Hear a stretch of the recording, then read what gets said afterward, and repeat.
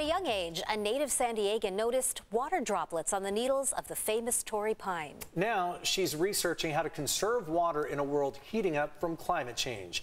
In tonight's Earth 8, CBS 8's Tim Blodgett introduces us to a brilliant young scientist. This is a Torrey Pine, critically endangered and a symbol for San Diego. A young researcher who grew up exploring this area is starting to find that what's in these needles could potentially change the world. Emily Tianshi has loved coming to Torrey Pine State Beach since she was young, and with that view, why wouldn't you?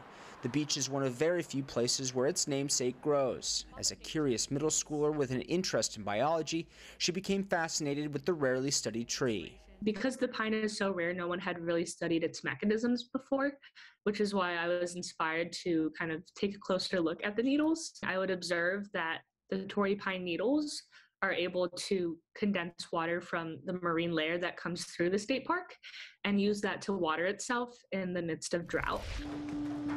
At the age of 13, she began her research, setting up a lab in her parents' garage using Legos, various household items, and a $20 microscope. She discovered that the needle's surface has a pattern that both absorbs water and deflects it, its molecular makeup ideal for water retention, conclusions that could have real-world applications while California fights droughts. I'm working on creating a standalone moisture harvesting device. So a ton of coastline cities experience that problem, including San Diego.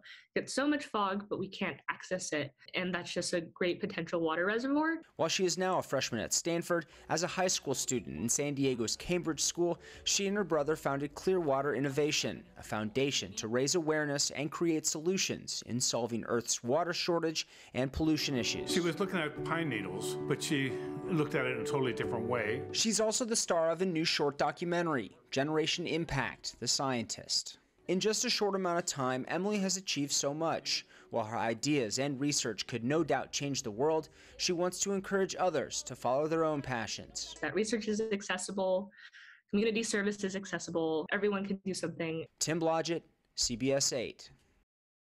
We will put a link to that documentary on our website, cbs8.com. Just search for the online version of the story. And we invite you to watch our Earth 8 special tomorrow night. We'll take a deep dive into the new food recycling law, including what to put in those green bins and why they're so slow to roll out in some parts of San Diego. That's tomorrow night at 6:30 p.m., a half-hour special right here on CBS 8 following an abbreviated edition of this newscast. How many times have you walked by a Torrey Pine? Countless, right? Yeah, and thought, how do they collect it? Have you ever looked at that, seen water on the needle and thought, how does that, I mean, that's just a brilliant mind. But she did. Yeah, and we are thankful for that.